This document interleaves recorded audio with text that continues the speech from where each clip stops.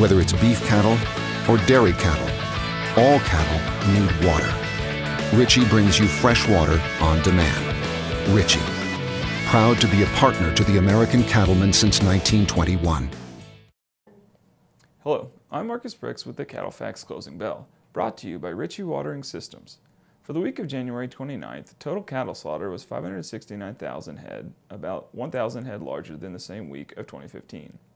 Weekly average federally inspected cattle slaughter for the month of January was around 559,000 head per week, 1.2% or 6,000 head per week higher than January of last year.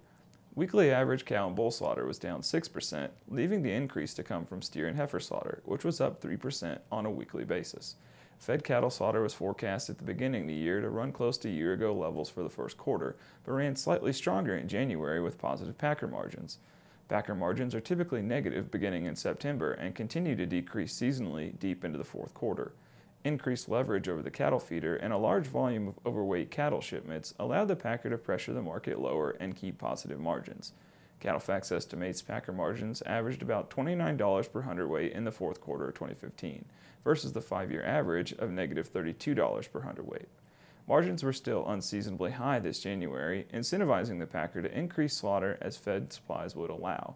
CattleFax weekly average shipments were 2% higher this January compared to 2015. Pulled forward is a measure of feed yard carryover and scheduled shipments. If positive, it means cattle are getting pulled ahead of schedule. Slower marketings, pushing cattle back, contributed significantly to the weight issue last year.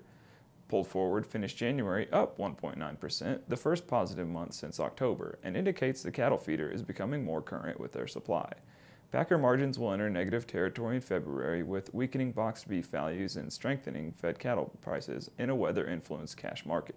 Historically, packer margins will remain weak until a short positive stretch in March, break down again into April, and increase from late April to a peak in mid-June. Thanks for watching, and remember to visit CattleFax.com to become a member and receive the latest market news and analysis. The beef business has never been for the faint of heart. The pressures are real, the risks are high, but the opportunities have never been greater. So how do you sort through it all to decide which way to go? For more than 40 years, CattleFax has led the way. Become a member at www.CattleFax.com. We're the time-proven leader in research, analysis, and information, equipped with the industry's most powerful database. Our team is impartial, objective, our vision is global, and our focus is you. CattleFax, the deciding factor.